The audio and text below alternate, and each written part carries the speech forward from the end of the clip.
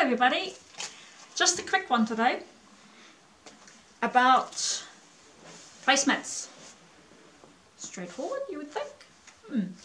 Some people don't, or some people ask me how you turn the sides, and so I thought I'd make a quick little, really quick tutorial about that, because the turning in for the sides is also useful if you do whariki or wall hangings or large mats or tūwhara, or there's a number of uses for being able to know how to turn the sides. And so this today is just a simple tiny little placemat, takitahi all the way.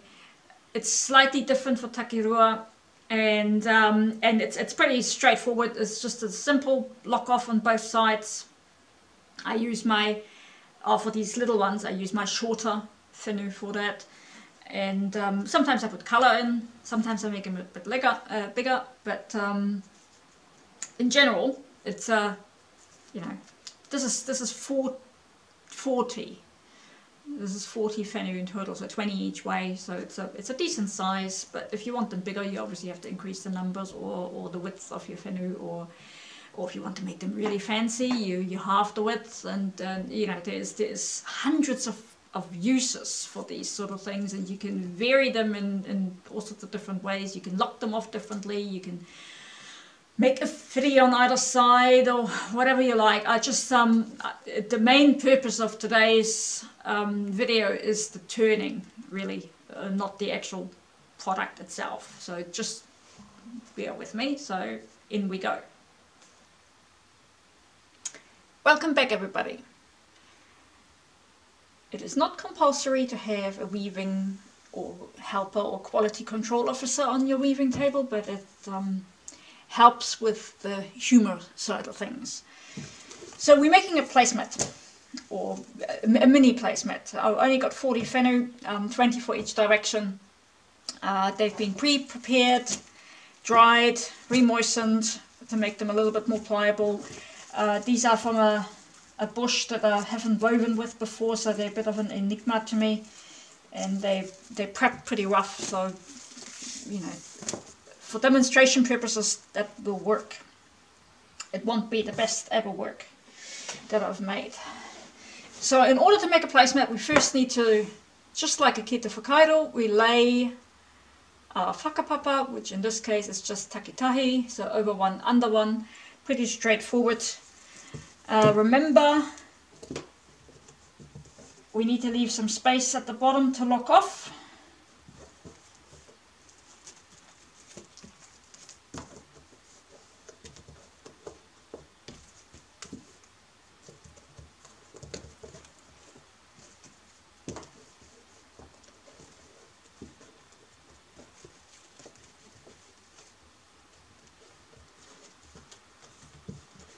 So you just add them in as you go, as per, kita whakairo, or quite a lot of other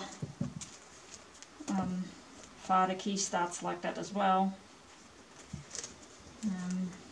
I do it this way, other people lay it differently. I usually lay them dull side down and shiny side up. I find it easier, but it's really up to the individual, how you want to do it. I also put a sheet down, as you can see.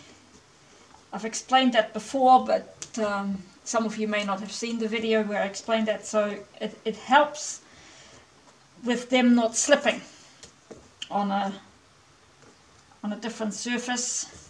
And also, some weavers don't have the luxury of having a specific weaving area or weaving table, and they have to weave on the dining table, and we keep food kai separate from weaving, and in order to help facilitate that, a sheet kind of helps to keep the surfaces separate. Well, that's what I was told. That's why some weavers do it that way. Of course, you can always weave on the floor if you're agile enough, and if you want. So I'll continue with this until I've used them all up. So here we are, 20 each way. Now, I know there's all sorts of different ways of how people secure these. I use bobby pins. And I just put them in really only at the end. Got the tension usually right, so I don't need to have them earlier. And it saves an extra step too. So I just pop them in at some crucial intervals to stop these from moving around, because, as you all know, we may lay them shiny side up, but we lock off on the dull side, which is obviously at the moment on the other side. So in order to lock these off, you need to turn it. Here we go. Now locking off, I know I've been, well, because my videos are meant for people who have woven before and had some form of tutorial. I'm assuming that people know how to lock off.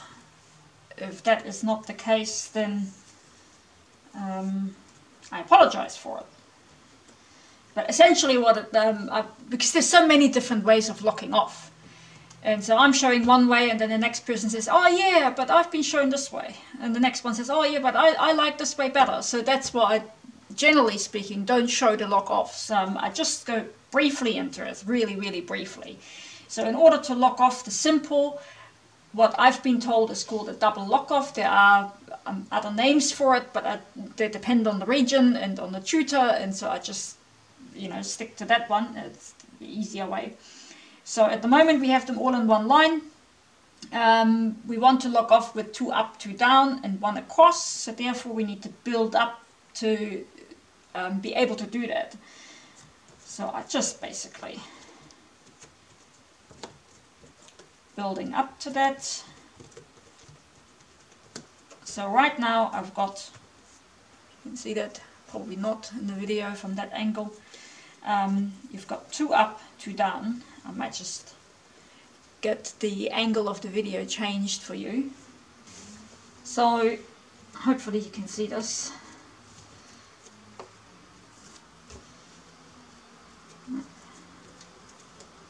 So now we have 2 up, there, you see that? 2 up and 2 down, right? And then we take this one across. So essentially we're working with 5. So this one goes across, that one comes down, and on whatever angle that is, I don't even know. And that one comes up. This one is a bit long, so I've laid them a little bit long, so I'll just pull it a little bit so not to waste anything. Put that one down. That one comes in, locks that one in. That one locks both, and that's the new one to give us 2 up, 2 down. Next one goes across. This one goes in. Right, that one goes up, down on itself. This one goes down, up, down. There we go. So that's the other side. So 2 up, 2 down, 1 goes across. Pull it a little bit just so we don't waste anything with the length. This one comes across and goes up, in on itself. Goes down, up, down, 2 up, 2 down. Next one comes across, and so on and so forth. So now you reach the end, right? There you go. And obviously if you want to, you know, go up on the sides, you still got to get rid of these side ones. So you try and sort of fold them in as far as you can, right? This is need a little bit of length. All right.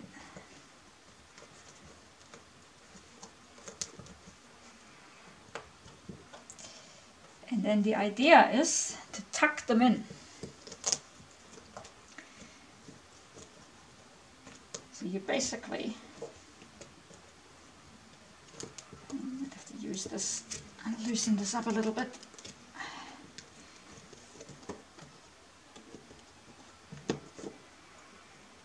So tuck them in on itself. Remember, this is the back of the whole item.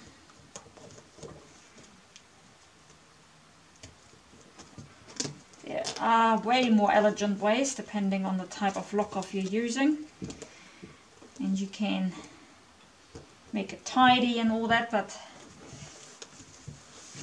for this kind of demonstration of really just the turning of the sides rather than the actual product, right?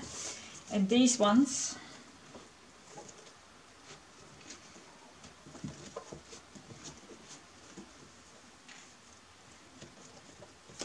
will basically pretend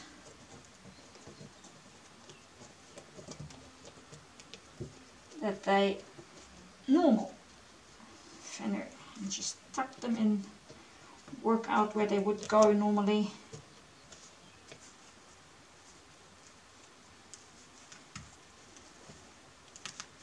Go. And this one goes on top.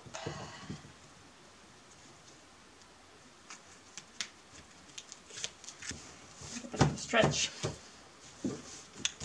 So they've been all tucked in. Now you can tidy them up by pulling a little bit to make it nice and straight. If it's already nice and straight, just leave it. And then what you do is you turn it back over.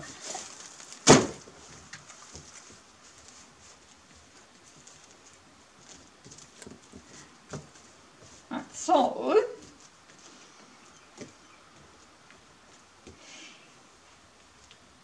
now we want to achieve a kind of rectangular shape.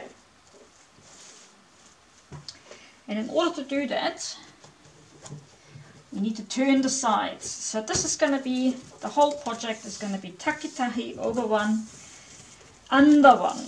It's slightly different if you're working with either takirua, that's over 2 under 2, or any more complicated patterns, because you need to work out a way of securing the sides when you turn them in. So in this instance, all we do is just kind of turn them over and weave them in. It's really straightforward. There's nothing really special about it. Turn it in. There you go. And try and keep it as neat and tidy as possible. That's really all it is. And then you just continue weaving a couple of rows each time. I usually do 2 or 3 at any given time.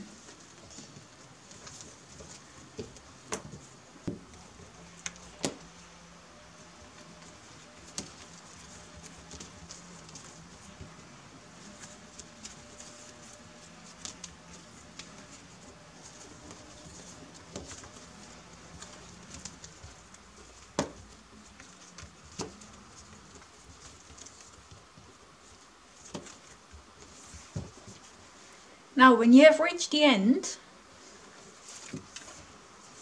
you do the same as on the other side. You just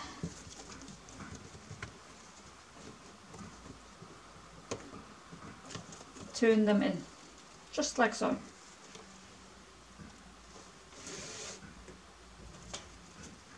And then Continue weaving.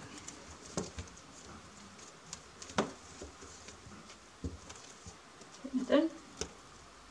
Squish it a little bit.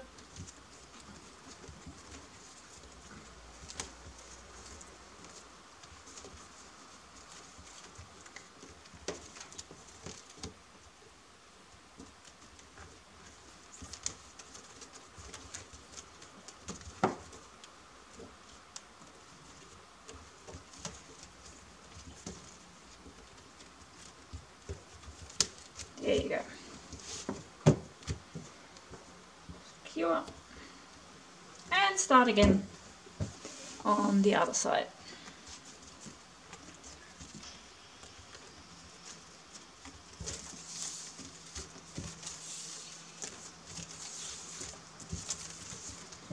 It's kind of hard to see. Try and do it like this.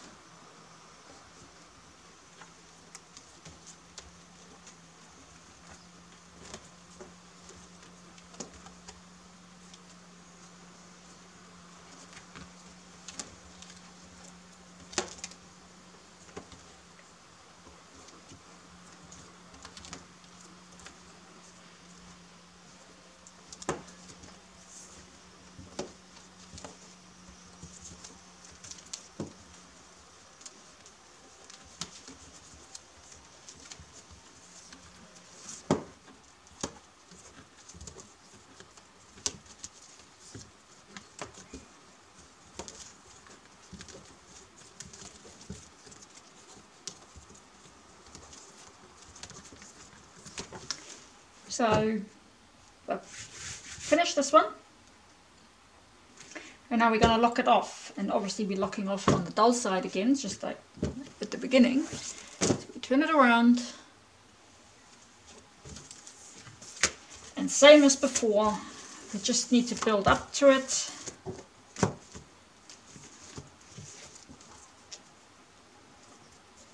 To make it 2 up, 2 down.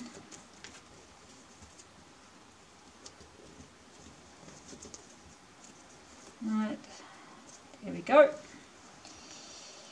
That's your 2 up, 2 down, 1 across, and then we just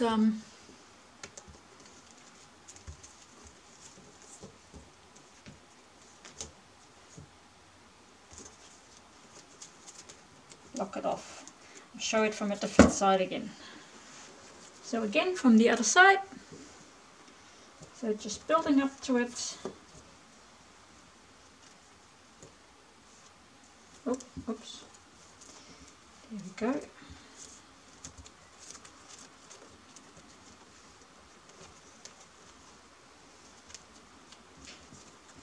So now we've got 2 up, 2 down, 1 across, and just do our normal double lock. And again, as mentioned, all my videos are meant for experienced weavers only, so any type of lock off you should have hopefully already learned either from a class or a friend, a nana, a book, online, you know, whichever way you prefer to learn. So this is just one of the many different ways of locking off your work. It all depends on what type of weaving you're doing, what type of material, because you can make this with any sorts of material, cardboard, plastic, bark. A lot of people use bark for their weaving in other parts of the world, and it's very nice material to work with. And obviously, because it might not be as pliable as our New Zealand flax that we use, or Harakeke, you may have to change how you do the ends. So don't take this as the only way that can this be done. By no means would I ever say there's only one way one way only to do things. There's many ways to go about, you know, depending on, you know, your materials, your skill.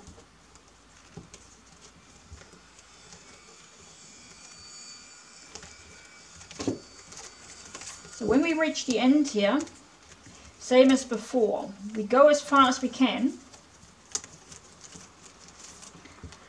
and then the last lot we just tuck in. Yes, there are more elegant ways of going about it, and if I would make one of these as a commission, I would most definitely be way more careful than what I am in this video. I probably would use thinner finu as well, probably half the width of this, and put a pattern in, some color, depending what the customer wants. But essentially this video was really only for the purpose of demonstrating how to turn the sides in.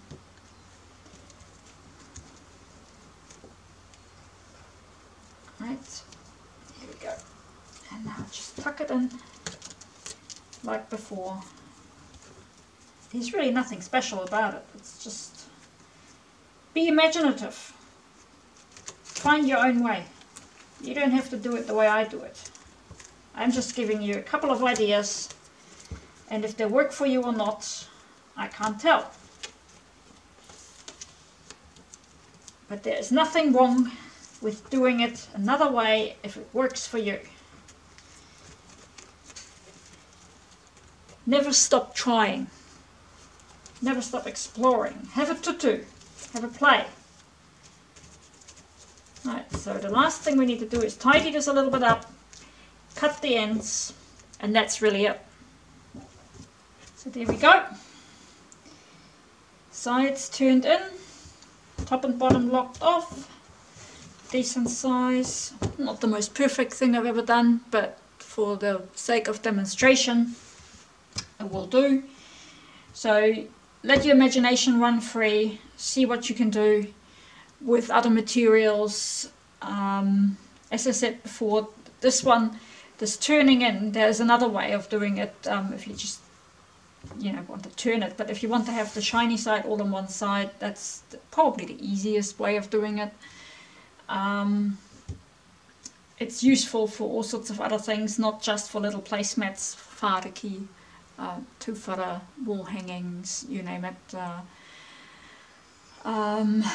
Yeah, it's a little useful thing to know, and I've been asked for a couple of years now to show how this is done, so I hope it's been a little bit of a help. Happy weaving, everybody.